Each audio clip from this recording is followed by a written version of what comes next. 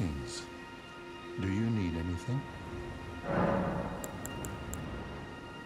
Do you possess any celestial dew? Then I would like to share my knowledge with you. Concerning the miracle of this Church of Vows, Radagon once cleansed himself with celestial dew, repented his territorial aggressions, and swore his love to Runala. The Order of the Erdtree and the fate of the moon were conjoined, and all the wounds of war forgiven.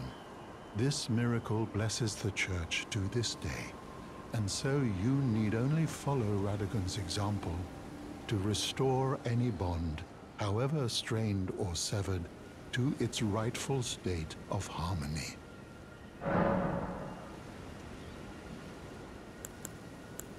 To experience the miracle, kneel in the basin at the back and cleanse yourself with celestial dew. Absolution will be yours. Any bond, no matter how strained or even severed, will be put to rights.